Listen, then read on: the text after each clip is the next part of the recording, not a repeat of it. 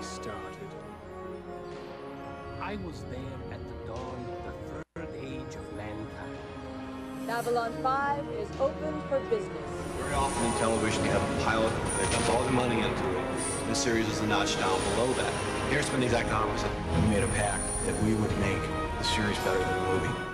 Know this, you are the right people, in the right place, at the right time. Babylon 5 is here to help keep the peace. It's all a game. No one here is exactly what he appears. I mean, we're not some deep space franchise. This station is about something.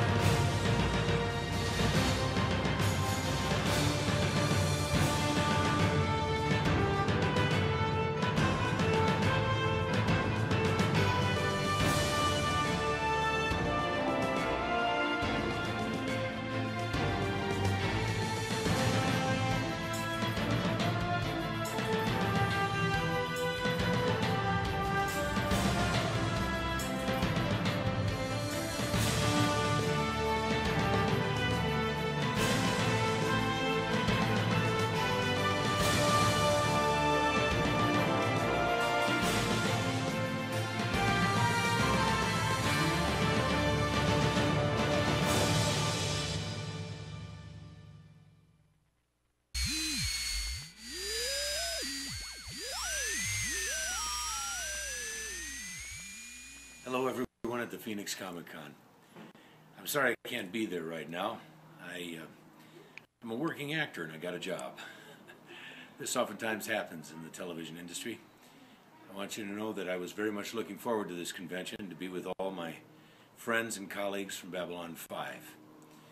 But, believe me, they're a colorful crew and they will keep you thoroughly entertained. I love them all. I love you all. I wish I could be there, but duty calls. Thank you very much. Have fun. This is the best you got for questions?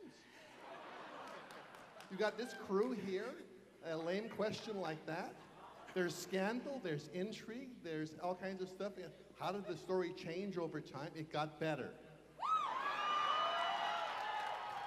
Who out there thinks the question sucked? Moving on. We got a deadbeat who couldn't show up. What? Who says Bruce is a deadbeat? Come on, raise your hand. That was that sucked. I would have shot that over.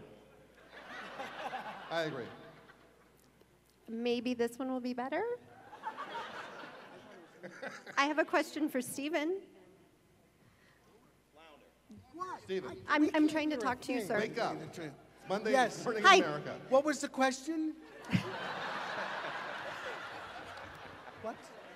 Did you ever feel that through Veer you were the personification of Londo's conscience? Did I ever? I can't hear. We can't hear you. It's so reverberating. We should have a monitor somewhere pointed towards the stage. Did I ever feel like I was Londo's conscience? Yeah, I did. To me, I was comparing it to like Jiminy Cricket, you know, on the shoulder and talking to him, although he would never listen. Anyway, so that was it. But should I, you know, it's funny because I had never done science fiction before. and this was all new to me. And I remember, I just got to tell you this story that I think you'll enjoy. Is I'm just going to go to sleep for this. I've heard this other bit, so I'm just going to nod out here. 40 winks. For those of you who need to know, there's only 78 minutes and 53 seconds left of this shit. I'm looking at the clock right now. Anyway, I walked into the audition for Babylon 5. They had done the pilot, and there was about 20 guys there. They all had their hair up, you know, and I knew I was missing something. My agent didn't tell me something that I should have done. So I ran to the men's room and I started to mold my hair up in the fan, you know, with the soap. And the soap got into my eye and I started to tear and everything. And then I heard them call my name. So I went in and there was, you know, the producers there and everything, and I felt like I owed them an explanation. I got this mess of a hair, and I'm tearing, my eyes are tearing and everything, and I said, you know, I am so sorry. I didn't know about the hair thing, and then I went into the bathroom, and I got the soap, and it got in my eye, and they went, wait a second, it's Veer.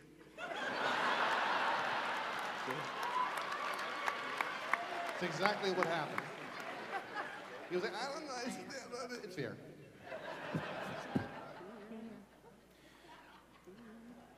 This actually goes out to the audio visual. If we can have the reverb turned down just a little bit, we're having a little bit of a difficulty on this side hearing some of the questions.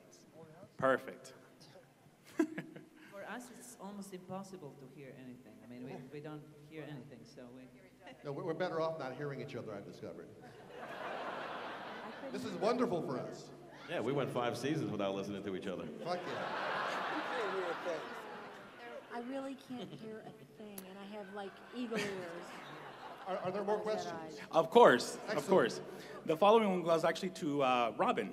Yes, I already understand what you're going to ask.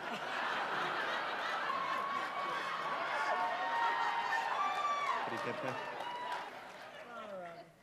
Byron was a noble, altruistic, and self-sacrificing character. But we didn't get to see much of his lighter side.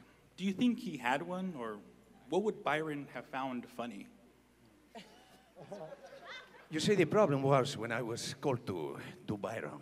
You know, I was in South America, and they said, we want you to do British accent. I said, I cannot. I was in the Puss in Boots, the character. The lighter side, I don't know. You know, we wore a lot of Versace on the show.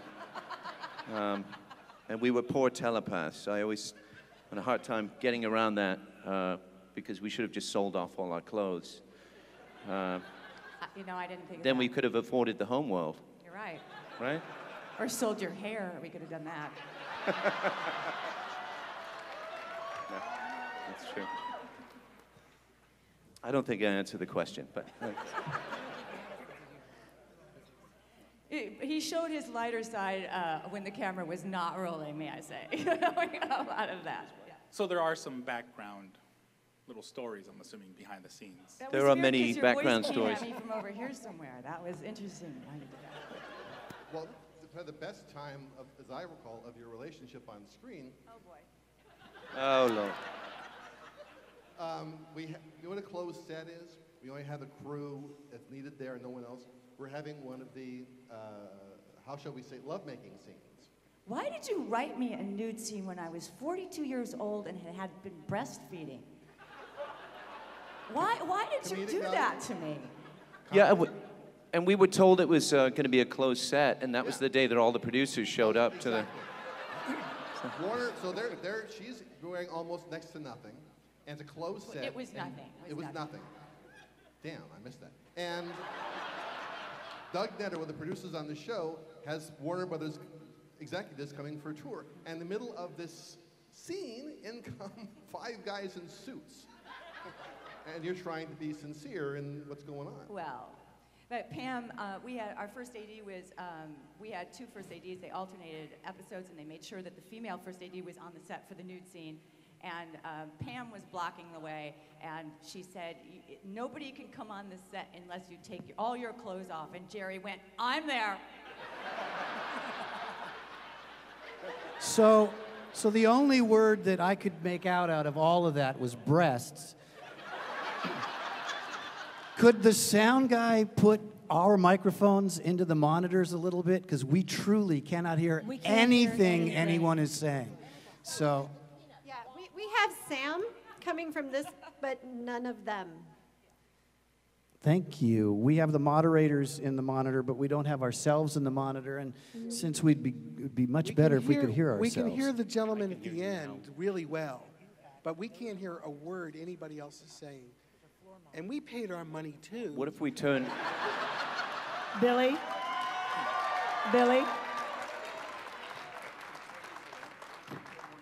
These are floor monitors in front of us, and if we could turn these to us, the musicians in the room, will understand. All right, man. Thank you. I dig it. You're welcome. Yeah, and turn Thank the clock you. around so they see how long they have to suffer through this. Yeah, we don't. there you Yeah, go. don't give us the clock. Don't ever give actors It's almost the over, clock. folks. Almost over. 73 minutes. 73 minutes in hell. Hey, it's hot, but it's not hell. Yeah, Don't note to take self, any of those are this floor personally, monitors. We never did. I know. It's fine. Who wants to start over? All right, let's all go off stage. Everybody get up. We're going to start. No. I like the intro. Let's do that 5 times and we're out of here. I want Stephen to tell the casting story again. Could Stephen tell the casting story again? Yeah, That'd be we all should right? do that. Yeah. The 6th time I Yes. heard it.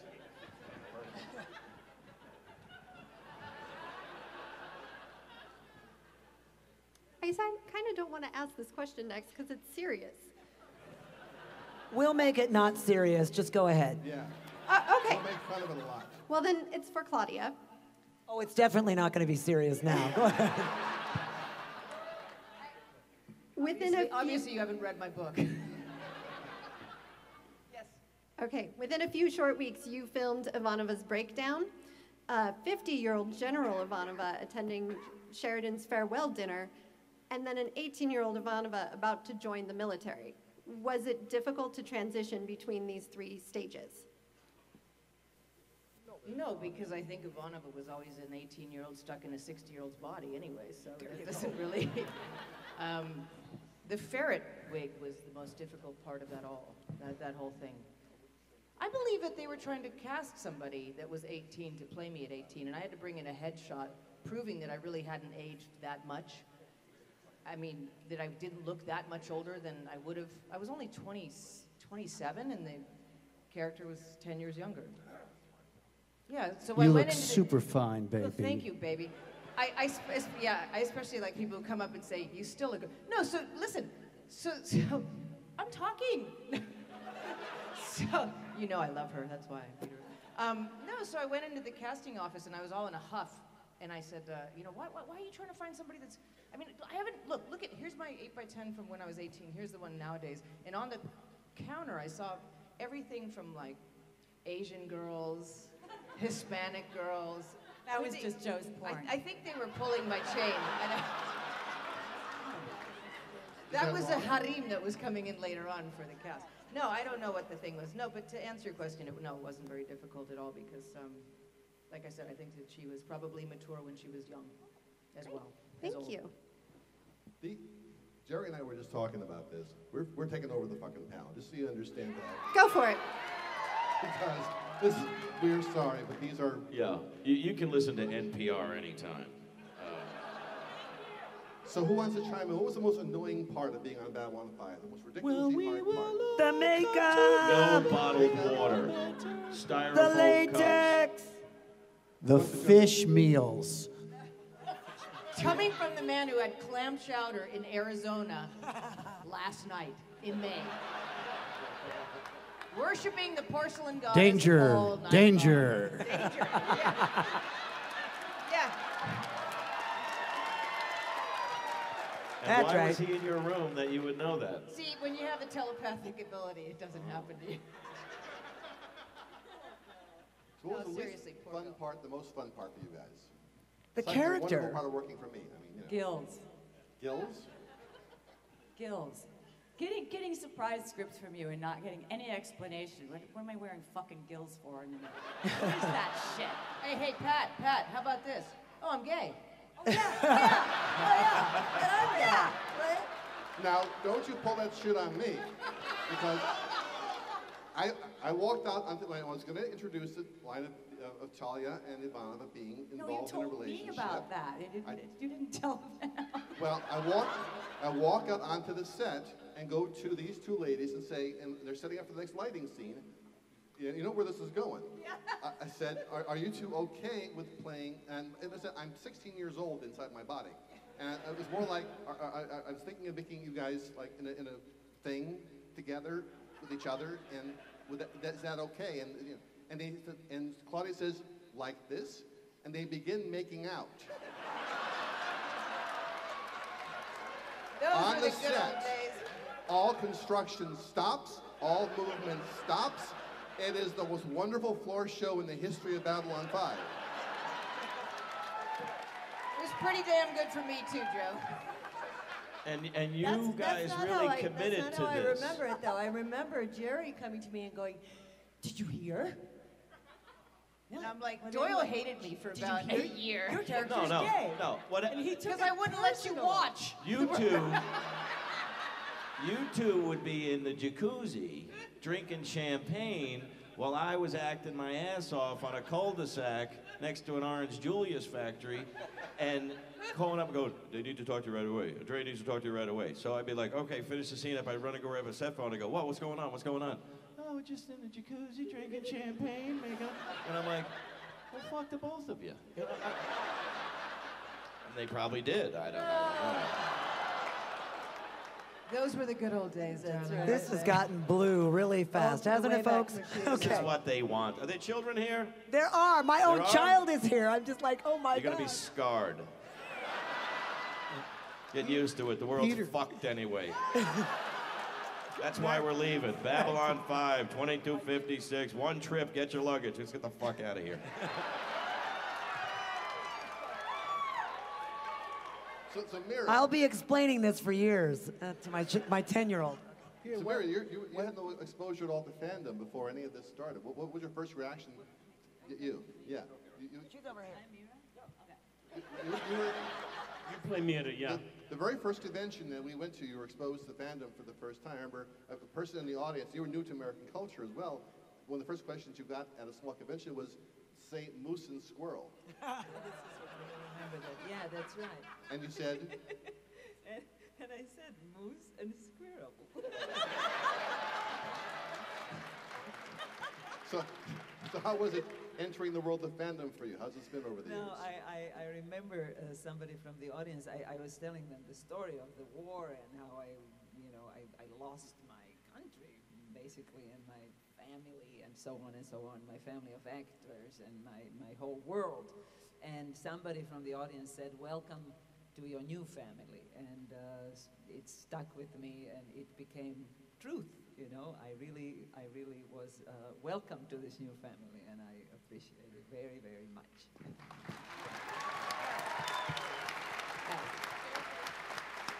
Isn't it nice when we get to sit down when Mira starts to talk? Because Joe would write her 3.5-page scenes, and you'd be standing there for 4 hours while Mira was going far, far away and a long time ago. We'd be like, our stand-ins quit. That's why I Sorry did it. to have bored you so much. But now, on the other hand, we have Walter and Bill, who have been around fandom for a long time. So for you two, I've always said, you know, Walter's over there? I can't see him. Hello, Walter. You were hiding behind Mira. So I mentioned in a previous convention, you know, Star Trek became this huge monolithic success and took off for many years. And then B5 came along and did really well. I think it's basically the only common denominator is you. So it's your responsibility. So for you and Bill, how is it coming out of that fandom into this fandom? Has it been different? Has it been an exploration for you? What's your reaction to all this? When you said Walter and Bill, I thought you were talking about Bill Shatner. Ouch, man. A surprise guest, ladies and gentlemen.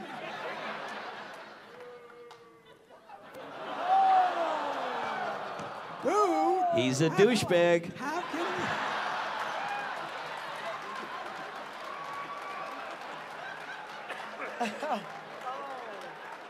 You guys turn on a dime, don't you? They're vicious. Wait, maybe we can beam him up.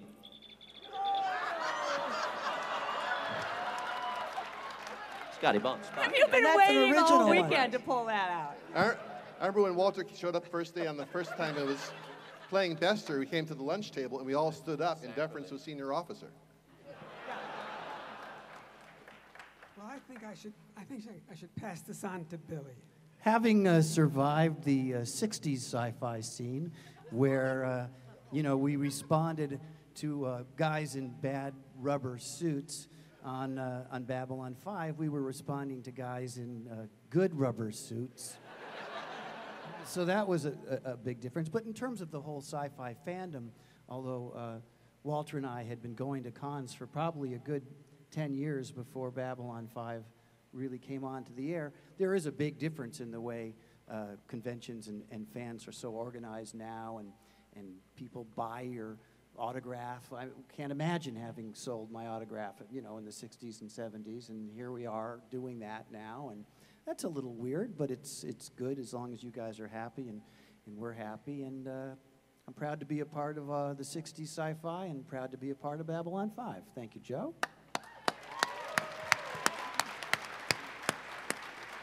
So Peter, a lot of people don't know how it is we ended up with your hair being quite that long, which was never intended originally to be quite that long. It was going to be actually shorter and refined. You want to tell them how this actually happened?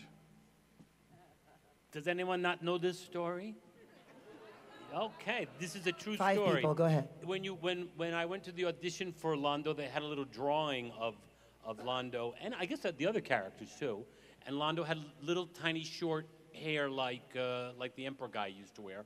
And so when we got to the first day of shooting, the wonderful hair optic nerve decided to comb the wig all the way out, and they make wigs really long for, you know, so they can cut them back before they pulled the hair all the way up, and we thought, wow, that looks really funny. Let's go show that to Joe.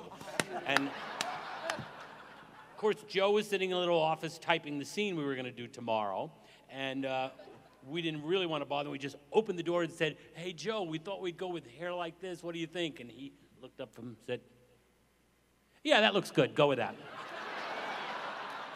And of course, the joke was on me. Right? So you had to wear it for the next 5 years. Yeah. See, being new to producing, I thought what an actor is comfortable with what the actor should be able to do. And I thought you were most comfortable with that. Who knew it was a practical joke? It was the first of many jokes that I told over the years that Joe didn't get.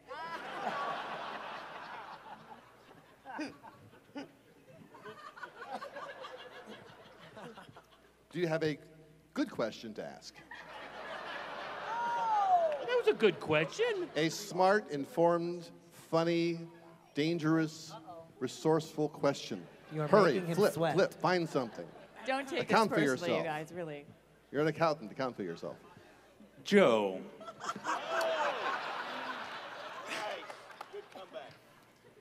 You sent out a script with Jakar's sex change with an intimate scene with Londo. Did the response of the cast and crew surprise you? Do you all know this story? Well, there you go. How many Now, do know this is story? a good story. This is a good one. A real and the good good story. thing is we can have all the cast dial in at the appropriate moments. You guys can nap while I set this up. It's okay. So we're at a convention. It was in Pasadena, I believe, right? The Creation Convention or something like that. Yes. And yeah, you tell you part of it. It was one of the very first Babylon 5 conventions, and Andreas and I thought that it would be funny, and again, another joke that we thought would be funny, but what would be really funny is that when they introduced Joe, because we went on before Joe, we said, when Joe comes out and they say, and here he is, the creator of Babylon 5, just don't applaud at all, and don't laugh at any of his jokes. So we thought that would be funny. And so when Joe's time came, we ran out to the audience, Andreas and I, and watched this. And you know what? It was really funny. It was great. They said, and here he is, the creator of Babylon 5, Joe Michael Straczynski. And he came out and it was perfectly quiet. And it was great to see Joe with a lot of flop sweat, because, you know, I had plenty, but it was great to see him stand there. And he said, hi, I'm the creator of Babylon 5. Nothing. And he said, I'm the writer. I'm Joe Michael Straczynski. Nothing.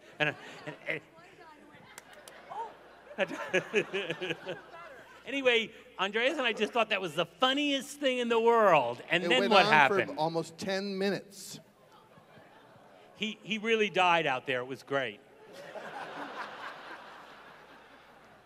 And then what happened, Joe? It was the most horrific thing. I'm sweating, and it's awful. And then the two of them leap up onto the stage, explain it was all a joke, and on the way back say, nothing personal, of course.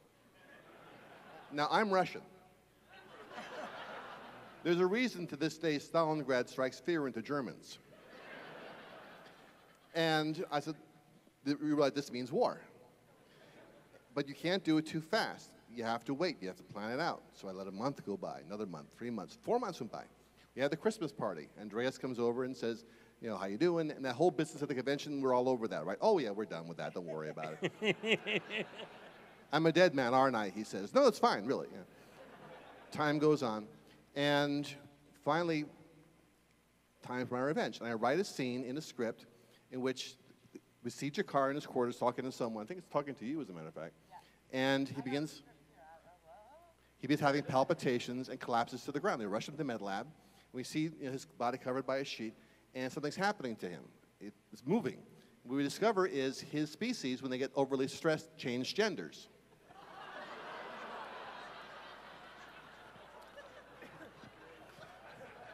Cut away. Come back, his car's gone. Cut to Lando's quarters. He wakes up middle of the night, and there is Jakar saying in female form, saying, as a male, I could never forgive you. As a female, I can forgive you. And Lando's like, you conquered my world, but you never conquered me.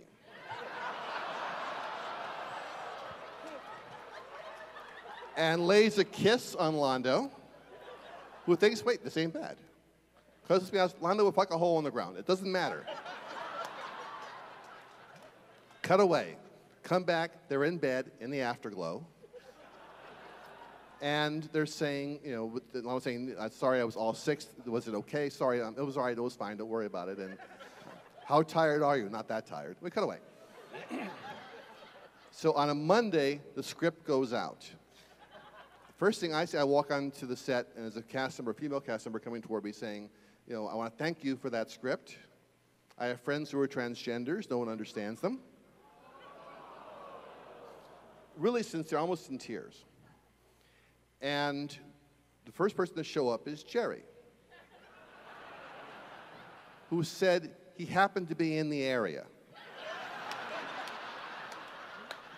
Jerry, describe the area.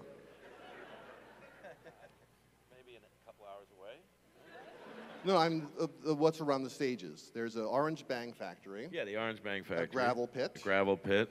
The junkyard. The junkyard and there's the no around wire. To be there. Yeah, no, there's a nice taqueria that was out there. It's just in the neighborhood. And he says, I read the script. It's a great gag. And I said, it's not a gag. We're shooting it. You know in the Warner Brothers cartoons where a kid goes boop and there's like a thing of dust in their shape if they're gone. That was Jerry. Got to see it. Peter comes by later. Joe, I got the script. You said, yeah, I got the script. Am I lying? I got the script. Great gag. Says, no, we're shooting. And now I get the line that I've been sitting on for 5 months.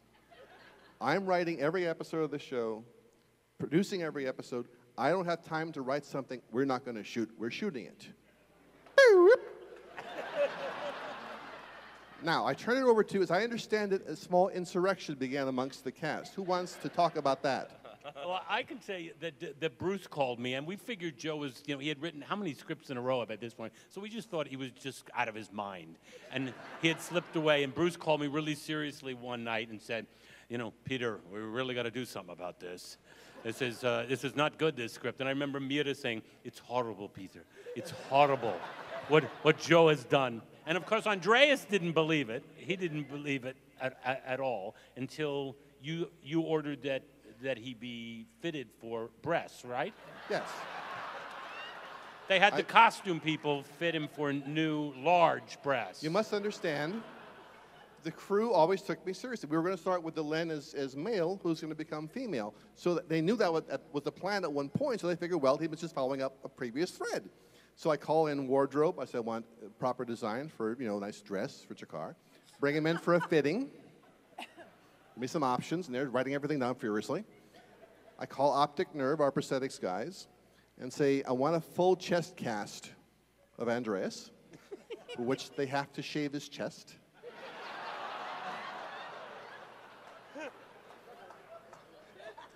And whatever else you need to shave, just do it. Which is quite popular these days. Yes, I understand.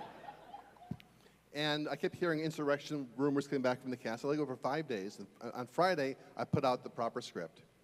And I come back onto the stage, see that same production woman coming toward me. So I feel so betrayed. And I never hear from Andreas this entire time until the following Monday. I'm walking across the parking lot where we had our food every day. Let me find this here. Hang on a second. Yeah, I got something. Leave those alone. Those are credit cards. Joe's address is... You know what happened the last time with you and credit cards. It didn't work out well for anybody. It's a nice picture, Joe. Thank you. Do you have one of you? Oh! So I can do that now because he's not writing my lines anymore. It was in here somewhere. Hold on. Me talk? What's that round circle? Phil, Pat, Phil.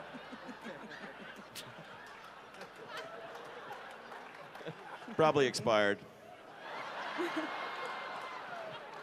That was easy. I can't find it. I used to carry it with me. That was too easy, wasn't it? I've carried this with me for years. I can't find it now. He said a little tiny newspaper clipping, my picture on it, where it says, 5 years or nothing, they quote me saying. And Andrea says, I've carried this for 4 years. You can have it now. And hands it to me and walks away. I realized I have no idea what the hell that meant. And I still don't, which was his winning the argument. Okay, this coming from the guy that never said a word to me for about 3 years.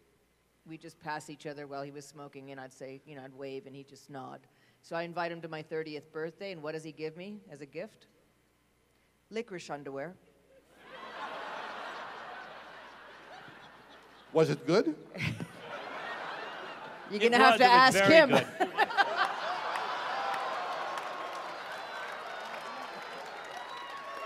The whole point of edible underwear, Joe, is to get a partner to eat it off. So he was first in line, you're saying? It was a long line. Let's not go there, folks. Remember, Julie Caitlin Brown's son is in the audience. She has enough to explain to him. Big trouble. There he is, right in the front row. He's enjoying it immensely. I know, Max. Just shut your ears, will you? Yeah. It's okay, Max. Yeah. I'd say that was such a good question. We should give him a crack at another one, huh? Okay. Yeah. A really good, solid, Really good. smart question. No nervous. pressure. We're all looking at you. I really don't. No, your questions are better. Go. No. We're giving you a chance to redeem yourself. Okay, you shouldn't blame me. Blame them. They're their questions. Oh, look at that. Are these the audience questions? You see that? Wow. She turned on God, you. you could be in Congress.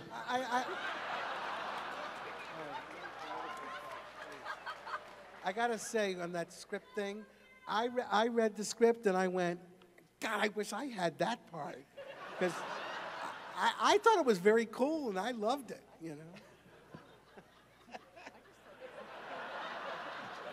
He didn't have to kiss Andreas, though, of course. Yes, of course he thought it was cool. But you did. When we did the Blackpool convention, you and Andreas acted that scene out, and you did smooch. Yep, they did. And there were tongues involved. And what of it, Joe? Nothing, Peter. Nothing. The guy could really kiss. What can I say? He was Greek. Andreas was Jakar. Yes, it's true. The Northridge earthquake hit in, what was it, 1994? I think it was something like that, Yes. 1994? Yeah, when they left Total me in the devastation. He lived in Northridge, almost at the epicenter. His house had cracks in the floor. He had stone floors. His house had cracks in the walls. His windows were cracked. The doors wouldn't close just exactly right. Some of the cabinets in the kitchen were a little askew. He got the settlement money from the insurance company, and he put it in the bank. And he lived with cracks in the floor, and cracks in the walls, and cracks in the windows. And so who cares if the cabinets don't close right? He was perfectly happy as things were, and he was that guy. He was Jakar, or Jakar was him, and just phenomenal human being. Well, Jerry, Didn't you and Andreas live together for a while? Andreas and I did live together for a while. Yeah. He used to tell me stories like walking in and seeing you watching sports in your underwear and just being awful. Yeah, when you chain smoking watching sports, you know, it's a great game. I'll tell you a quick story about Andreas. Cheapest son of a bitch on the planet. He used to put himself on an allowance. It was $60 a week. That was food, that was gas, that was cigarettes. Most of it was cigarettes and coffee. And if he didn't make it, he didn't spend more money. He would craft service or, you know, whatever he had to do to get by. He was the cheapest son of a bitch on the planet. And he had a lot of money. Not because of what they paid him. But when I moved in, he didn't have anything in the cupboards. He was like old Mother Hubbard. So I went to Ralph's and I bought like, I don't know, $500 or $600 worth of groceries. Filled the refrigerator, filled all the cabinets. He comes home from the set, like, honey, I'm home. And he goes in the kitchen and every drawer, everything he opens up, there's food. And he's like, where'd this food come from? I go, the food fairy. I don't know. And he's like, wow. And he said, he was like, oh, what are we having for dinner? And he used to write down on his diary everything I made for dinner. And then he would like critique it. Yeah. He had like a spreadsheet. So I'm on the set. We're shooting a scene. He's not on the set that day. And they say, Jerry, Andy K needs to talk to you right away. All right, so we finish the scene. I pick up the phone. I go, what's up? He goes, you get the ham? I go, what? He goes, you went to Ralph's, right? I go, yeah. He goes, well, if you spent more than like $50, they gave you a free ham. And I go, it's $500 worth of fucking groceries in the house. You worried about a fucking ham? And he goes, they give you a free ham. I want the free ham. And I said, you didn't buy the food. I bought the food. I'm not worried about the ham. Don't be worried about the ham. So I come home from the set, and he goes, you got the receipt? I go, what receipt? I kid you not. I don't have the receipt. He goes, how'd you pay? Cash? No. Credit card. Because you gonna get the statement? I go, yeah. He goes, I'm going to get that ham. He goes down to Ralph's, and he talks to the manager at Ralph's. And he says to the guy, he says to the guy, why would I lie to you about a ham? And he goes through this whole big story, and finally he comes back, he's all in a huff, he goes, I'm never shopping at Ralph's again, that fucking son of a bitch, blah, blah, blah. And he goes, you sure you don't have the receipt? I go, I don't have the receipt. I go to the set the next day, he's not shooting, must have been mad at him. And I come home from the set, his car's in the garage, I walk in the house, yo, Andy. Nothing. Living room, Andy, nothing. Nothing. Walking through the house, where the fuck is he? I open the side door off the kitchen. He's got the entire trash can emptied out on the ground. He's sitting on the step with his hands with coffee grounds on them, going through the trash, trying to find the receipt. Kid you not. He looks at me and he says, if you ever tell anybody this story, I will kill you.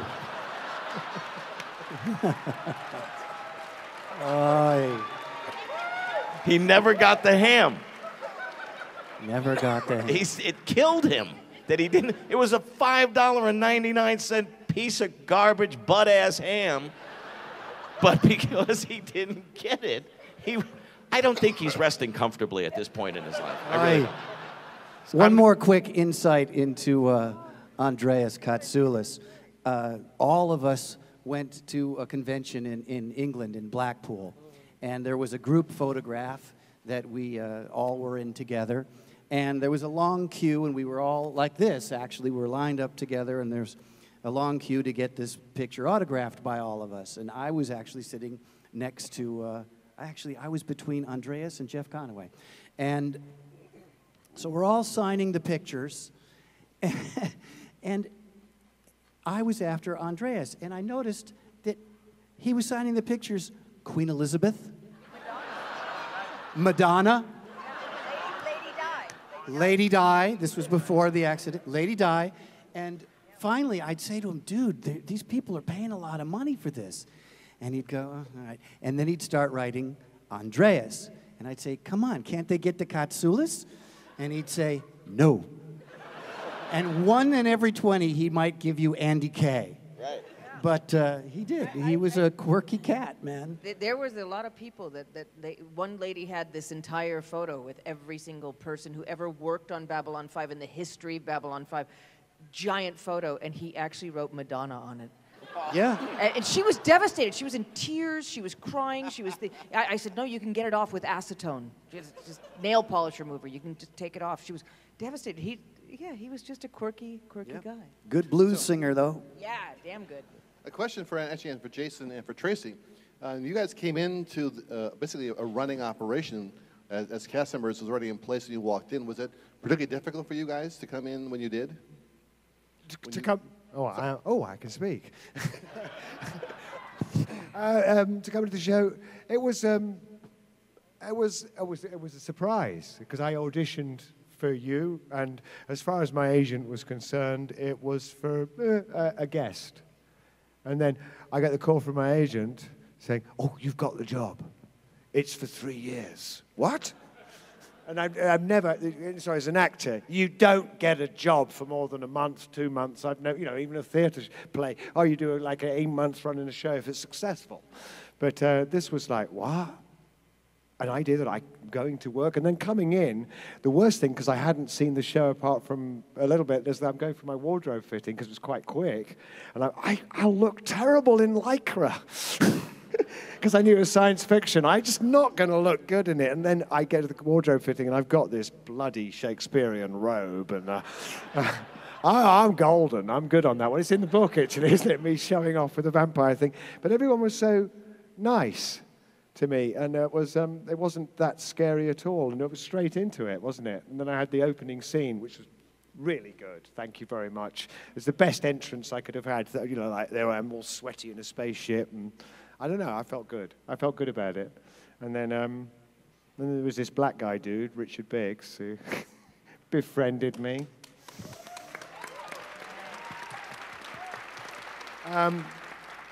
One of the best of people, so I miss him greatly, and a lovely, lovely man, great actor. That's all I say. So I really was happy.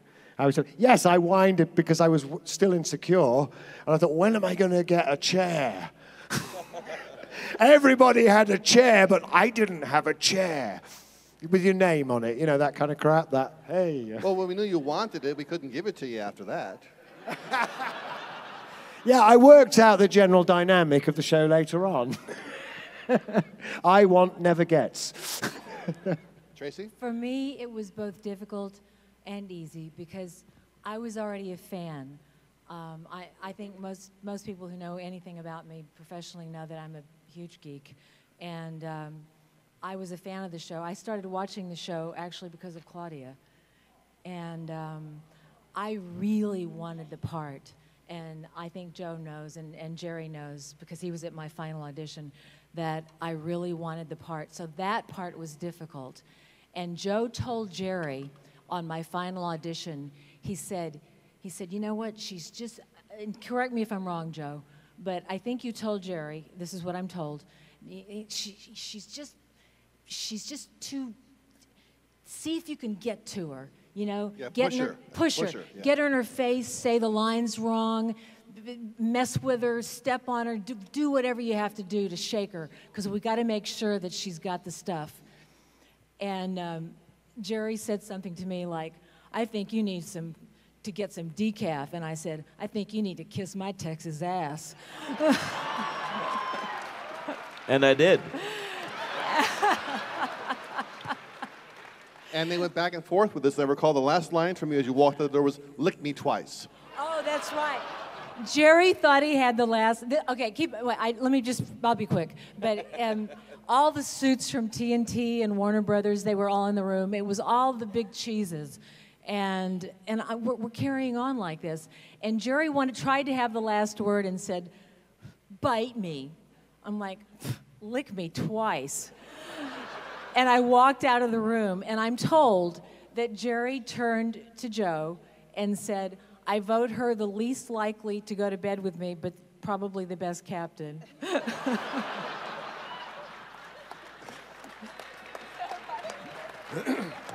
and was right on both counts.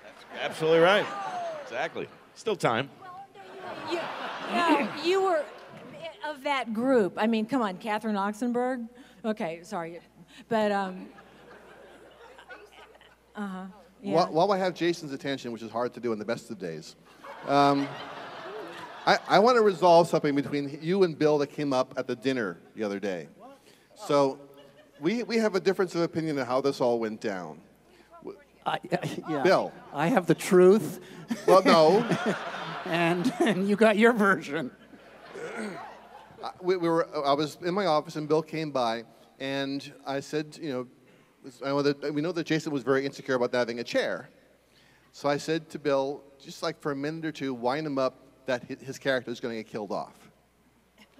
So, take it. Well, I said like 5 minutes. So you didn't clarify a time.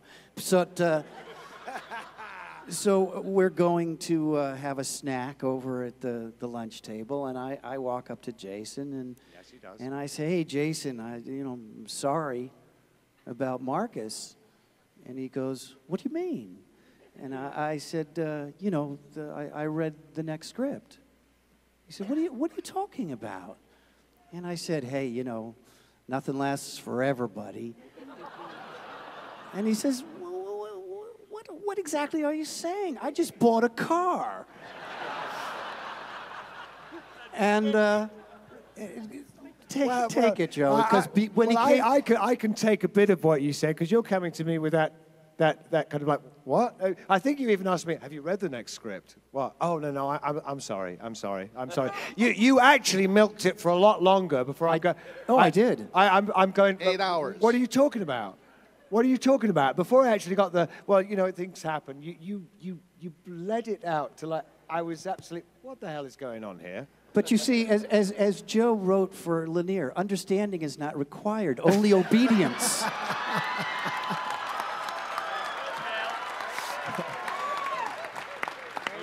Now, I chose not to react for a while. Didn't I? I did. I think as I understand. But also, Claudia at one point jumped in. Did you not? Yes, Claudia did. I was very bad. I joined the party big time. Yes. In fact, I take complete responsibility for the whole thing. Even though it wasn't my idea in the first place, but I always tell people it was because I thought it was so funny. Afterwards, it wasn't funny because Jason was really upset. And he said, I've got a family! And that's when I started thinking to myself, maybe it's gone too far, but you didn't think it had gone quite far enough. I had played Anthony Fremont in the past. No. Well, what I heard was you were sitting in the chair as this is all going on, and Jason's spinning higher and higher into the atmosphere, and you said, lay dump Sinclair. I did. No, we also mentioned the guy that was sucked out of the airlock after being a dink. But here's the great synchronistic part of this junior high school joke, which I'm certainly not proud to be a part of, is Jason comes to the office to find out what the hell is going on here. Right. And as Joe's assistant is typing next week's script, Jason comes up and looks at what she's writing on the computer screen. Actually, she had left it there. She walked out of the room and left it there. And the line that was on screen, if I'm not correct, is Marcus steels himself for the death blow. It was a fight with Naroon, the big Naroon fight. And I heard. I think we better be careful because Jason's melting down now. No, I'm not. I'm not melting down. I want to say that my experience of it, because I was on the end of it, is that I get the script and eventually get the script. I thought I was still, when I went to see the script supervisor or look at it, and it wasn't clear, but I'd seen that much. And then I get the script delivered, and I'm reading the script and get the whole script. And you get the death blow, you get this, and it's all going to happen, it's all going down. And then in the script that everyone's... In the script that's been written, it says at the end of that scene that Marcus opens one eye, I believe, or something. You can relax now, Jason. That's all right. That's all right. In the script. But I Bill, got mine in the as you fifth can season. see, I wasn't quite as affected as Americans seem to think because I'm a sturdy Brit. We went through the war. the hard way. We were bombed. And it's true. It's in the blood. And then I have to say, the guilt was so intense, apparently, amongst the people who were the protagonists of this particular gag, that I was surprised when suddenly there's a delivery at my house, and there's a big basket. You know, one of those big baskets full of stuff that you'd never buy, but it's quite nice. One of those baskets with, you know, we're sorry, thank you very much, signed a card, and they thought, I was very sweet. I thought, fucking yeah, I got a big basket of shit. Play a trick on me again. I was all right. I was all right. It didn't scar me. You know what was on the card? The thing that I was angry about, the thing that I was upset me about was the gag was extended for so long. You know, like, okay, we hoist someone up, and then we just hoist them, and then we pin them there, and then we nail them there. I never got it. You remember? I didn't want to speak to you, Billy. This was, I'm friends with Billy. You know, but I didn't want to speak. I mean, I despised it. I mean, I was so incredibly hurt. It was you who motivated it, wasn't it? I don't understand those things. I just don't. What's the enjoyment of playing with somebody and playing with somebody's life? I don't get it. Sorry, I don't get it. She made me feel worse than slime. It's so tough. Yeah, but wait a minute. May I just interject one little thing? Mira? Yeah. You never spent mornings in the human makeup trailer. Maybe that's it, yeah. Different world. And that moral core is why you played Dylan, because you were always a noble one. Dylan would never play a practical joke. Linnea wouldn't understand the practical joke. I never played a practical joke on anybody. I knew if they put us on these couches. About it. I know, I'm still upset. I knew it's if they only put been us on 20 these, years. It's very strange, but I'm still upset about it. We need an exorcism. Yeah. It's okay. Let's smoke a joint. I was going to say, I knew if they put us on these couches, this would turn into a thing. Quite obvious that there were problems with him from the get-go. And Rick was a terrific guy. He was a loving guy. In fact, whenever we met, he would kiss me, and I would, seriously, kiss me on the cheek. And at first I felt, well, this is a little uncomfortable. Because he was black? Oh. 5 years of this. 5 years. That was too easy. And then one time, he didn't. He didn't kiss me, and I realized that I missed it. I was used to it by that time. And I was thinking, why isn't he kissing me? This is the perfect opportunity for our memorial video. No, really.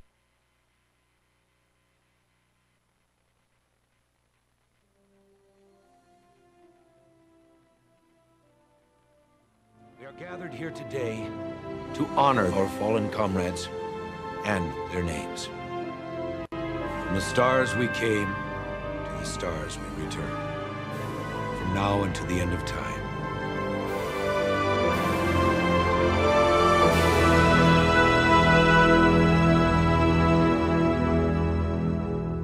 I believe that when we leave a place, part of it goes with us, and part of us remains. Go anywhere in the station, and it is quiet, and just listen. After a while, you will hear the echoes of all our conversations, every thought and word we've exchanged. Long after we are gone, our voices will linger in these walls for as long as this place remains. Zathras does not want to die, but if it is the only way, then Zathras dies. It is life. This place, every part of this station has somebody's fingerprints on it. Layers, layers. There were times I thought none of us would get out alive. Some of us didn't. But we did everything we said we were gonna do. And nobody can take that away from us. I'm trying to tell you that what makes us human is that we care. And because we care,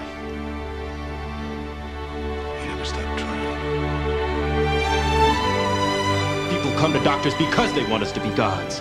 They want us to make it better, or make it not so. They want to be healed, and they come to me when their prayers aren't enough. Well, if I have to take the responsibility, then I claim the authority too. I did good. We are all the sum of our tears. Too little and the ground is not fertile, and nothing can grow there. Too much, the best of us is washed away. My rains have come and gone. Yours are just beginning. Well, we have hard times, we suffer, we lose loved ones. We will lose some friends and gain new ones. The road is never easy. It was never meant to be easy. Enjoy them for what they are. And remember them for what they were.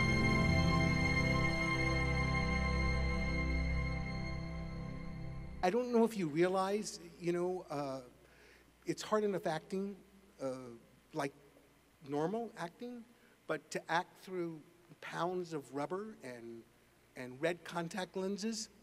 And I had a scene with him, and I really had never interacted with him. I was in scenes with him. I had one line or two lines. I know Peter and I, as characters, talked about him a lot, and Peter hated him, and I said, oh, he's not so bad. And then, of course, I get in trouble with Peter, Orlando. But I had a scene with Andreas that just blew my mind. It was just a scene where we were in an elevator together, and my race was, being the kind of the Nazis of his race. And, the character was very uncomfortable, as Veer was. And Andreas cuts his hand, and every drop of blood, he said the word dead, and he was counting the people that my race had killed. And he was going dead, dead, dead, with his red eyes just glaring at me. And the powerfulness that came from him, when they would say, cut, I would go, Andreas, I'm so sorry. And it was oh my Lord, he was such an amazing actor. And it just, it affects me today to recall that scene and to be, lucky enough to act with Andreas Katsoulis. I'd like to share a real quick Andreas thought. It's a sad and a happy memory. When you work on a show for 5 years, there's a lot of life that goes on. My daughter Liliana was born during the second season of Babylon 5, and my father passed away during the fourth season of Babylon 5. And production was very kind and generous. I worked the day my dad died for 12 hours, which was very weird. But the following episode, there was a scene where Lanier had sacrificed himself to save Londo from death and was in a coma. And the various cast members came to MedLab to talk to Lanier while he was in a coma. Well, they filmed that scene on the day that my father was buried. And generously, I wasn't there for that scene. I was at my father's funeral. But they made a cast of Lanier's face and put it on a dummy with the makeup and everything, and that's what lay there. Andreas was not working that day, but when the episode aired, he came to me in the makeup room, and he said, I watched the show last night, and I want to tell you, you were brilliant. But he was really serious to me. He said, to remain so still is truly a great acting job, and I wanted to tell you I was very moved by it. I didn't say anything. I said, thanks, Andreas.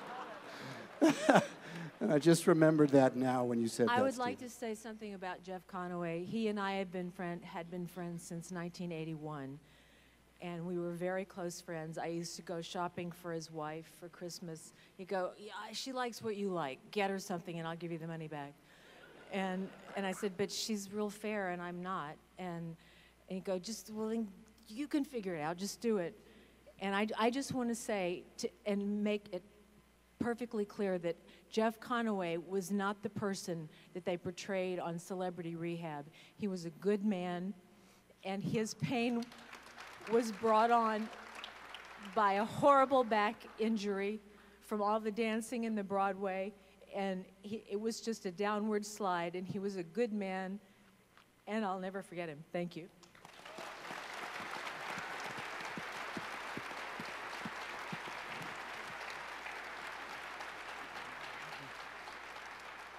All I really have to say, and Tracy, you maybe think of this as when I think of Andreas, or I think of Jeff, or I think of any of the people who have passed, that I feel like it's really important to put all of these people in the context of their whole lives, not just the way we knew them as actors on Babylon 5. They had full lives. They had lives before they came to Babylon 5 as actors, and you know, they were whole people. And I just think it's important to remember them as more than just, you folks have all their work to look at, but they had families and they had ups and downs and children. And I talked with Andreas's family still, and a couple of days ago, Kate said, oh, please remember my dad. I can't even talk about it, but you know, she said, please remember my dad at the convention. You know, I thought, and I wrote to her and I said to her last night, Andreas, and with how much affection and love and joy people have, you know, and it's just important to remember that they had families and they were whole people. That's all I have to say about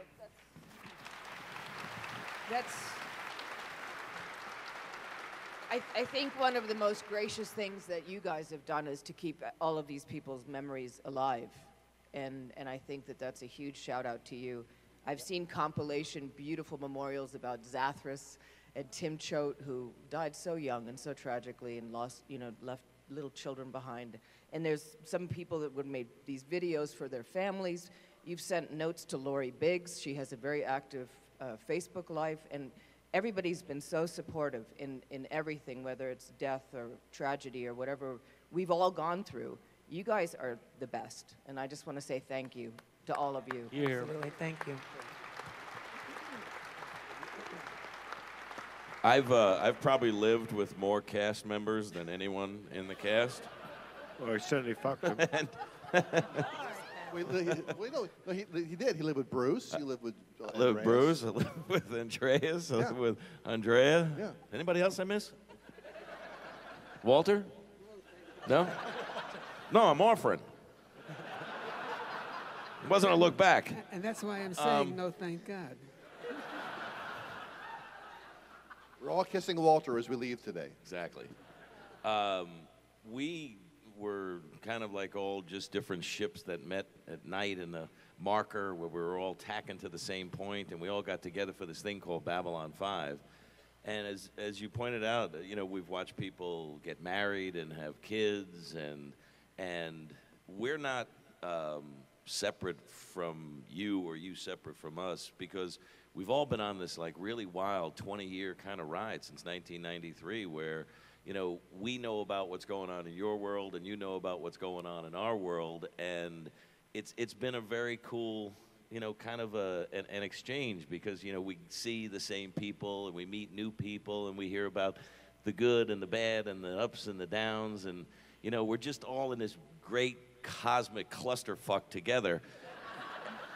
And, you know, we got to keep our elbows out and say, this is our space, don't fuck with it. And as long as we got a shot, as long as we're here, as long as we wake up in the morning, you know, we're ahead of the game. So, you know, I don't know what's going to happen tonight, but take advantage of it as long as we have the opportunity to do it.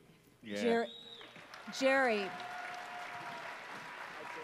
to continue in your vibe of lightening the mood a bit, I was once at Jerry's house with Bruce, and this is how pathetic we are. We were watching Galaxy Quest together, okay? For the 4th time. That's not pathetic. That was our life. I know.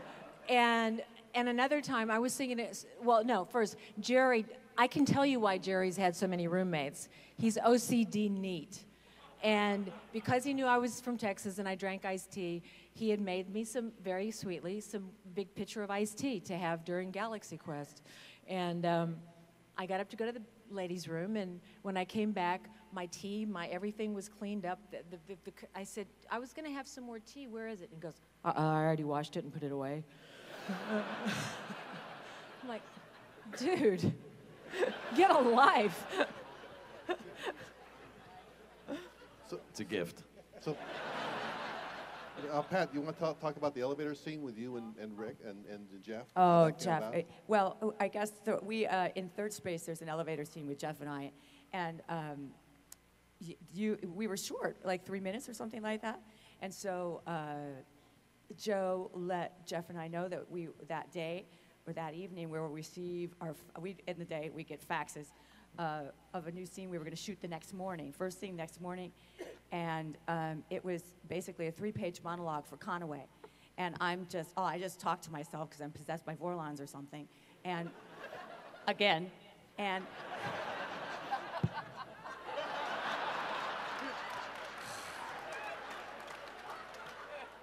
and Jeff showed up that morning. Are you bruised? He showed up that morning and did the scene word perfect, 3 pages, single-spaced, and he got an applause from the crew. He was word perfect. He was amazing, and that's the kind of performer Jeff was. He was just, just amazing, amazing. And we had to do it a couple different times for different angles, and he was perfect every time. We probably shot that entire scene in a half an hour. We were in and out. He was incredible. There was a lot of weird stuff that went on behind the scenes that no one will ever really know, including the weird B5 synchronicities that went on for quite a while, where I wrote a scene where the voice of the Resistance is speaking from Babylon 5 and saying we don't have power to broadcast. Do you remember what happened in that scene? We lost power at the stages. And we had to bring in a generator. We didn't have power to make that scene about not having power. I wrote a script, again with Claudia, where she says in the episode about the Drazi, I have a great relationship. It's like talking to my left foot, but I have a good relationship with my left foot. What happened the day before we shot that scene? I broke my left foot. Daniel Day-Lewis has nothing on you. Daniel Day-Lewis has only foot. 3 Academy Awards on me. No, the funniest thing was I was so in pain, and I was so Ivanova when I went to the doctor because I was like, I gotta work tomorrow. Pop it back in the socket. Stat. JMS is gonna be pissed off. He's got to rewrite something. So now in the meantime, a nurse sneaks up behind me and fills me full of Demerol because I was out of control. So now I'm suddenly really happy. I get home and I'm calling Copeland and I don't even remember who I spoke to, but I was like, I think at first he thought that maybe it was a sprain or something that we can hide. I said, no, it's like 3 bones and an ankle. It's basically crushed. What the hell were you doing, Claudia? I said, I was watching the 3 Tenors. And it was the break during the 3 Tenors, and I felt really happy from the 3 Tenors, and I sort of was jumping around the garden. It was a garden accident. It was the most embarrassing thing, because I really wanted to do something macho, like a motorcycle accident, or, Jerry, how did you break your shoulder again? Which one? Which time? The one that you actually did tell them about. The one when I fell out of the bed in the hospital? No, during the show. Oh, during the show, I broke my arm. Yeah. And that's another synchronicity, too, because, as I recall, it was during Severed Dreams, and you fell, or someone walked over you and you broke your arm. Yeah. So the next episode, I have the script's written ahead of time, and there's a line that you have, there's a character talking to someone, would you break your arm or something? And he came into my office to complain, thinking I was making fun of his broken arm. Yeah. But read the date on the script, it was like a week beforehand that I wrote this. Wow, yeah. It's yeah. Like your fault. Well, I was talking to Bruce back when we were still making the show about this, and I said, well, you're in luck, Bruce. I cut out the scene where Sheridan has his dick cut off accidentally. And on that note? He paled. He went dead white. It was wonderful. On that note, We were shooting a stunt, and it kind of went bad, and I ended up busting my arm, and then I'm laying on the ground, and I'm sweating, and I didn't know if I was going to puke or shit my pants or both. And the director says to me, he says, "You okay?" I go, "I'm not this good an actor." So I think I broke my arm. He goes, "Well, you got a problem." I go, "We?" He said, "We missed it." Kid you not, we shot it again. With my arm was like taped to the gun instead of swinging the gun. And it went bad again. And I hit the deck a second time. And he goes, "We just need one more piece. Just one more piece." And he says, "Stand against the wall. You'll slide down. Jeff will come in. He'll help you." And he goes, "Use that exact look." So I'm all blood and this rabbit shit, you know, from the scene. And then, who was the guy, the gangbanger that was working in the front office? He was all tatted out. Oh, yeah, the gangbanger. The gangbanger, yeah, right? Yeah. Yeah, Doug. So yeah, Doug Netter.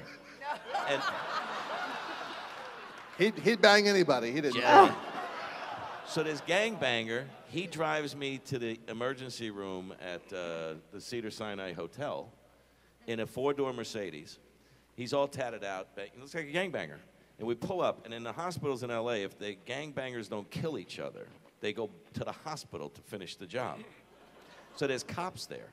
So I get out of the car in the passenger side, busted arm, busted wrist, writhing in pain, but I have all my battle fatigue. I got blood all over me from the scene.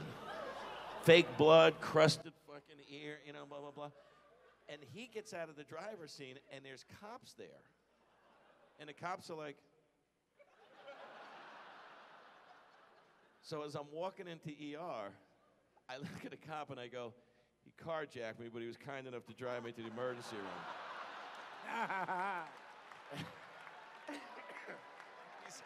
And he's like, "What the fuck, Holmes?" And I go, "I'll be inside." So I go in and I go, "Look, I don't have a lot of time for this. I'm not good with pain. I need some narcotics." And then Andrea came like 20 minutes later, and you come running in. I'd gotten a phone call that you were on your way to the emergency room and that I should rush over, and so I'm trying to find him. And they said, well, I said, his name is Jerry Doyle, and they weren't sure who I was looking for. And I said, well, he's a very tall man. He's wearing like a sci-fi uniform and a lot of makeup. And they said, well, we get loads of those here. at this moment in time, I have to cut in. I'm sorry. But we have a very special video presentation.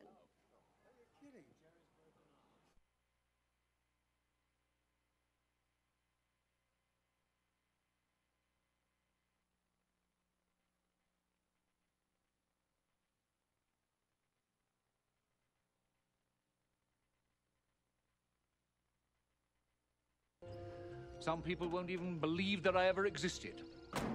I don't think I mind that, not at all, really. It's what we all want, isn't it? To become something larger than ourselves, to enter living memory, have them talk about us when we've gone. May as well. They talk about us enough when we're living.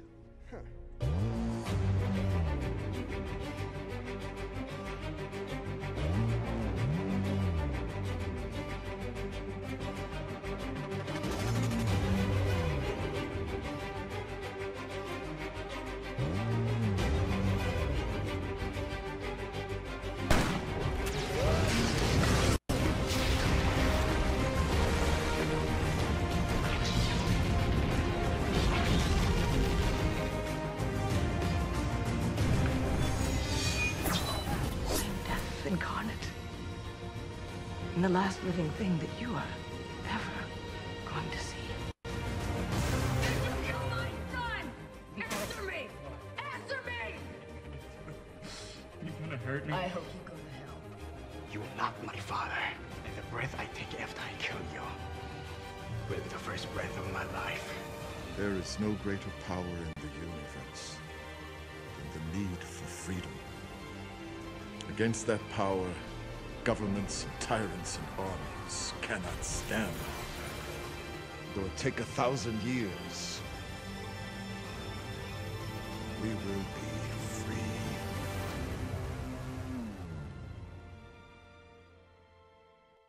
used to always tell him, you never start a fight. Always finish it.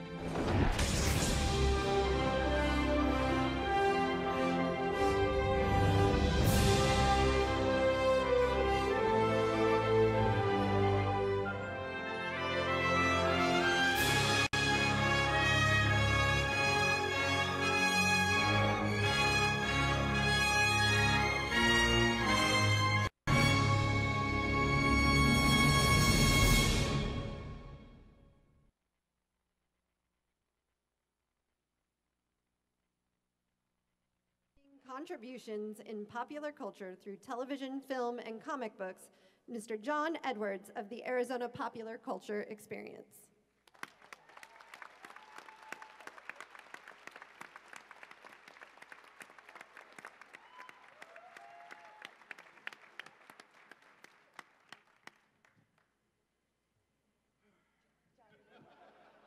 I'm sorry you had to see that.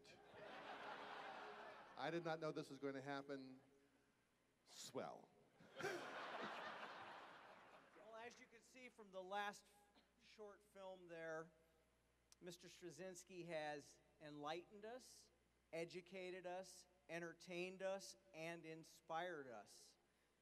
He has brought a wonderful group of people together for a long time that we've all appreciated, with a great story that continues on forever. It is my pleasure to present the Lifetime Achievement Award to J. Michael Straczynski, and we expect many more achievements. Thank you.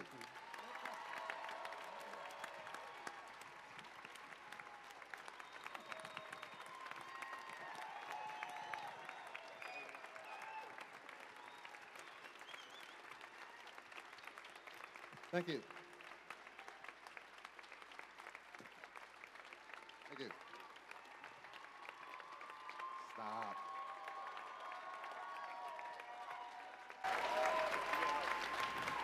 What I'd like to do, that looks like a Starfleet symbol if you ask me, is dedicate this to our absent friends and memory is still very bright. And we are almost out of time, I believe. I want to allow everyone here to sort of have their last words talking about themselves or the convention or anything you want to talk about to say goodbye to this great assemblage of talent from today. And parting comments. Jason, starting with you. Okay. Well, I just want to make a comment to Phoenix Comicon for the excellent hospitality. This is about the best, most friendly con I've ever been to. And so I would like to thank you. I also just want to say that Babylon 5 was absolutely crucial in affecting my life in a profoundly wonderful way. And I'm very grateful for being involved with all the people who were part of it. Thank you. And I love you! And I want to thank you for your loyalty. You've watched everyone's career. You've been so gracious about tuning in and watching them, blossom as talents and, supporting our music or supporting other things we're doing. And I want to thank you for that and, for putting my son through college by buying his sleeves this weekend. And thank you so much for your hospitality. Truly, truly gracious, gracious Phoenix. Thank you very much. I, first of all, would like to thank all of you for coming out, and again, it's a wonderful experience this weekend. I would like to thank Joe for writing an amazing character for me, and for the rest of the cast for welcoming me in the fifth season. And it was my first television performance. I learned a lot working on the show with all of you, and it was a great pleasure, and I've enjoyed all of the following years, and I feel very proud to be a part of this family. Thank you.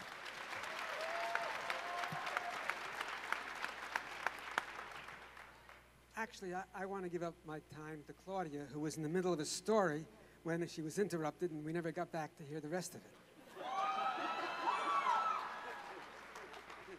She's not listening. She's asleep. It's No, okay. I'm right here. No, I Claudia. don't know what story I was, Walter. I don't think they don't care, Walter. They've heard them all so many times. She's got a great book. It's in there.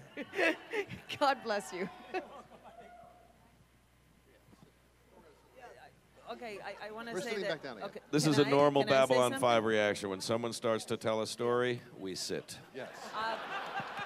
I want to say that Babylon 5 happened to me at a time when my life went through an incredible rupture, when I felt broken as a person, and that it lifted me to something completely different, to another life. And I cannot, I don't have words to appreciate it, to express my appreciation for that. So that's that. I'm incredibly grateful for the character that I got to play, and for the 5 years with these incredible people that stayed my friends. I miss Andreas every day. I miss Rick every day. Tim Choate was also my friend, a very close friend of mine. Michael O'Hare, whatever he was and however he was somehow connected with that beginning of my new life in America. I cannot get over the loss of those people. Richard Compton, who cast me in this role, who was crucial for what happened to me. I mean, the loss is unbelievable, and they're here. They're here. In my, it's so pathetic. It's so stupid to say that in my heart, but it's really true. It's really true. We carry them on. We carry them, and they live on with us, in us.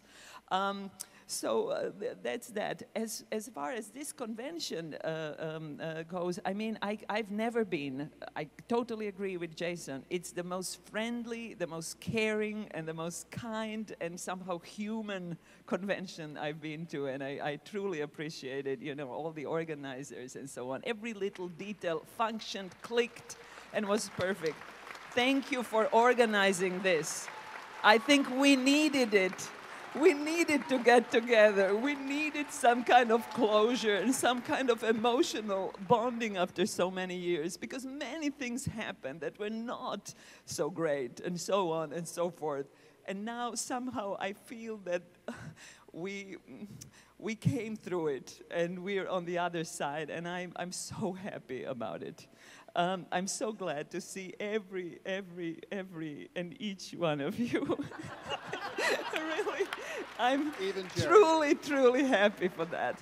And I thank you, of course. I can't thank you enough, because you were crucial for our survival and this new family that we achieved with Babylon 5. Thank you, and thank you. That's beautiful, Mira. Life-changing experience, Joe. It was a lot of fun. You get a few of them every now and again. You might have heard some rumors that I was in a little coma about 3 years ago. Well, it's true. If your friends say you look like shit, go to the doctor. I was in a coma, life support, multiple organ failure, stopped breathing, last rites, called the family, fly him out, he's going to die. And I showed them. When I came out of the coma, I don't know how long it was, a week and a half, something like that. I didn't know where I was. I thought maybe I just had a couple of drinks and dozed off somewhere. And I knew I had to go to the bathroom, so I attempted to do that and ended up wiping out and broke my neck and my shoulder. And people said, wow, you had a pretty shitty year. And I said, not really, because I'm still here. And another life-changing experience. Since that day, 3 years ago, I have not missed a sunrise. And I remember your character used to do the same after John Sheridan passed on. I'm pretty sure the sun's going to come up tomorrow. I know if it does, I'm going to be there. And my point is, we don't know when it's over. But as long as we got today, and you got a choice, why would you choose to make it a bad day?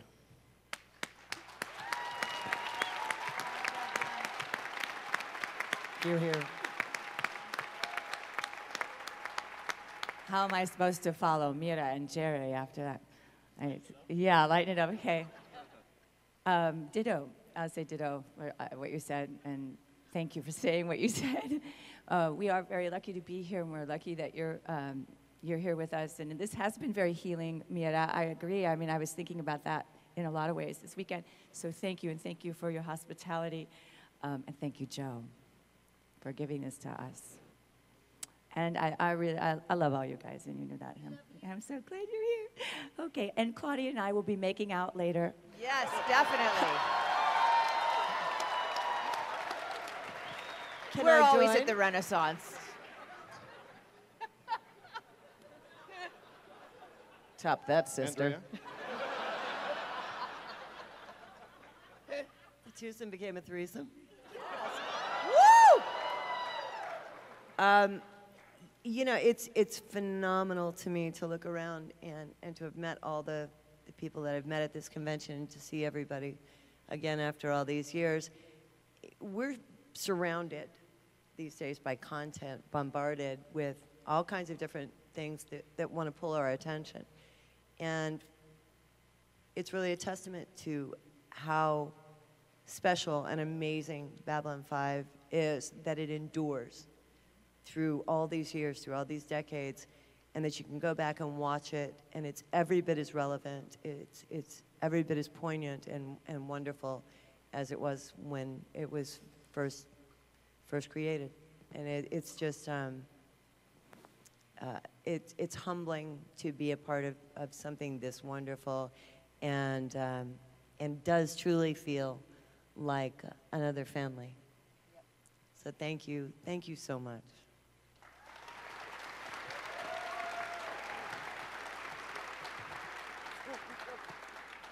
I always love the work when the work is good, and on this show, I guess it's appropriate. I feel like I've said it so many times that I'm going to say it again and say it aloud. This seems like the time to say it. To thank Joe for this incredible ride, this wonderful character I got to play, to all the words that you gave me to say. And I thank you for, I always love great writing, but I had great writing here, and that makes the work so worthwhile, the work that's all it's about. And then to have these people as fellow actors, you know, and then we include Andreas and everybody who's not here. You know, the work was just, it was fabulous to do and great to do, and then to have friendships among these people too, you know, it just got better and better. And then who knew when I took this show that I would inherit all of you and this world, fandom, and the love that you people continue to give. So I thank you, and I thank you, my fellow actors, and I thank you, Joe, for this wonderful experience. Thank you.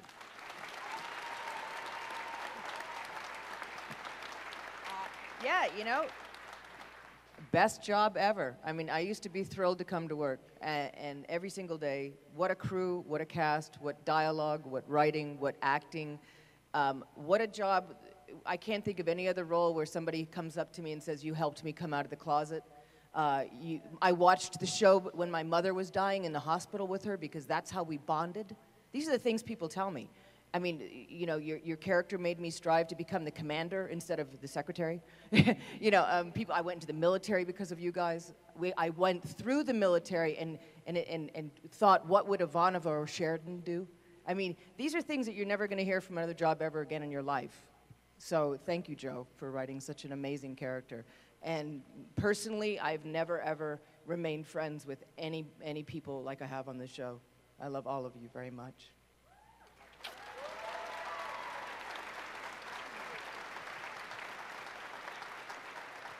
Thank you kindly to the Phoenix Comicon. Too. Yeah, it was a great, sorry, I got all emotional and I got weepy. I ditto everything that Mira said, and this is the best con ever, I swear.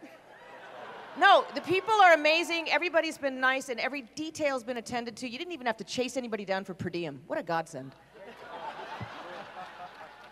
So yeah. Thank you kindly, Phoenix Comicon. Regarding Babylon 5, it's just a TV show, but it's a real good TV show. One thing we all have in common here, we like to fantasize. We enjoy science fiction. I would encourage you all to remember, for the time being, this is the only planet that we have. So do your best to take care of Mother Earth. Respect all the living things on it. And we'll be here tomorrow. We'll be back tomorrow, so we'll see you then. Thank you kindly.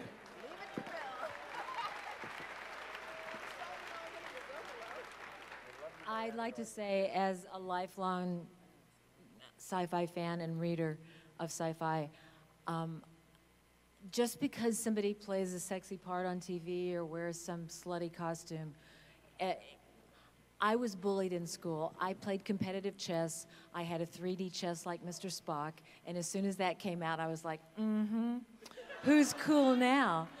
And so for me, getting this part was like Disneyland squared. And although it hurt me when the fans initially didn't accept me, it's okay, I understand, because when I first watched me, I went, shit, who's that new bitch? Oh, and I went, oh, wait a minute, I gotta like her, it's me. And I think Joe did some amazing writing that caught, again, with life paralleling art, and that the station didn't trust her, the fans didn't trust her, and gradually, I hope, people came around. Thank you.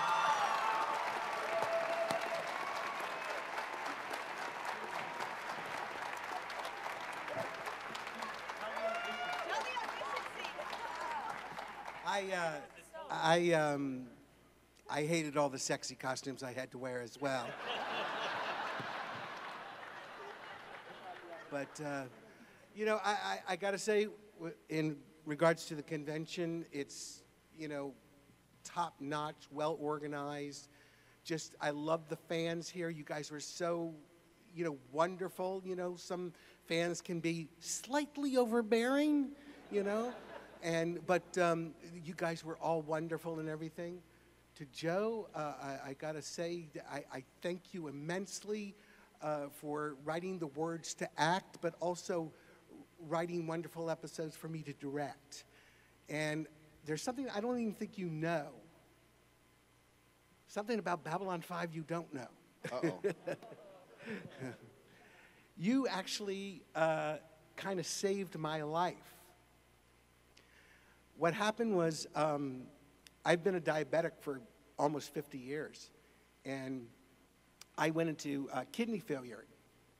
And I had to be put on dialysis, which is really not fun. And the average life of somebody on dialysis is 7 years. And it got out somehow, and it was on the internet that Stephen Furst needed a kidney and everything. And a Babylon 5 fan got in touch through a third party and said that I loved your character on Babylon 5, and I loved the show so much.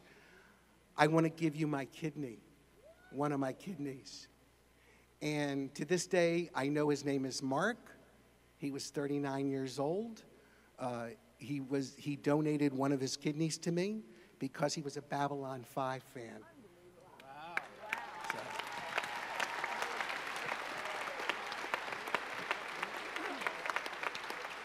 And the only thing I could say when this happened was, oh boy, is this great.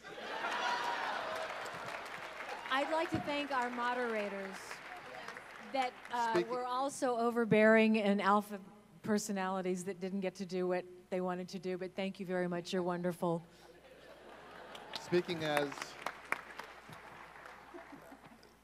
when you write a show, you hope that you will have the opportunity to see your words survive at all in any way, manner, shape, or form, let alone brought to life by a cast as extraordinary as this, by a crew as extraordinary as we had, that worked overtime to make the show look good. We had like no money to make the show, but they busted their butts. I want to recognize the crew for having done that.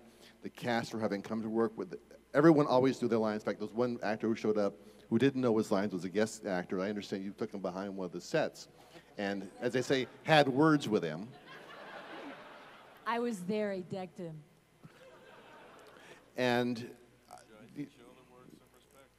you know that this experience will never come again, and it never has. There are other shows, other projects, but nothing along the lines of what this was. We were a band of misfits, all of us. You know, it was the island of broken toys in many respects, but we bonded together and worked together, and I owe everyone here a tremendous debt of gratitude, as well as to the fans across the world here in Phoenix. And if there's any thought that I would send out to you, and yesterday I mentioned that when Andreas knew that he was leaving us, he called for a last dinner, the Last Supper. It was Peter and myself and Doug Netter, other producer, which proves that it was delusional in his last days and had no taste whatsoever. And we had dinner, and Andrea said, "Tell me all the dirt I never knew," which we, of course, as he said at the time, who am I going to tell? Yeah. And knowing that he was on his last legs. And on the way out the door, as we all walked out, he stopped each one of us, and there was a pause that he looked in our eyes, and we knew that it was the last time we were going to be seeing each other. And and hugged us, and I'll never forget that look of saying, "I appreciate this moment. I appreciate you in my life," and whatever that happens to be. And what I would say to you as you go, not just here, but when you go home as well, look to those around you, look to these people, look to your friends, to your family, with that look, with that understanding that this moment is just here for the moment, that this day will never come again. To tell those you love what you feel about them, what you care about them, and hold on to them and be generous with your kindness, generous with your words, generous with your gestures, and to do that in memory of Andreas, in memory of Babylon 5, and on behalf of everyone up here, thank you for your support over the years, for your own kindness, for your own gestures, for your own compassion. It has meant the world to us. Thank you. Let's hear it one more time for the cast and creator of Babylon 5.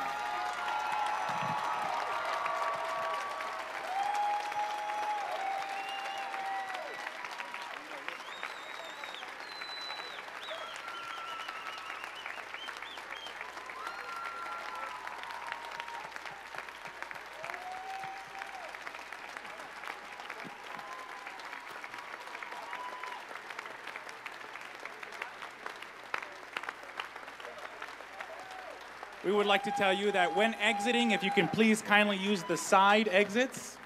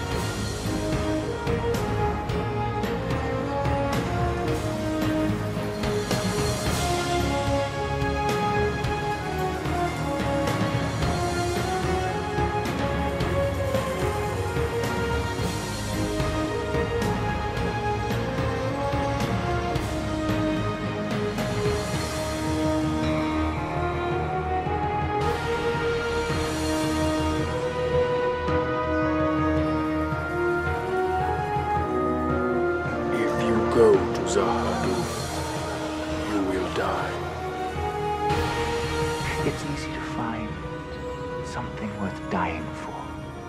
Do you have anything worth living for? There is no greater power in the universe than the need for freedom. Against that power, governments and tyrants and armies cannot stand. Though it take 1,000 years, we will be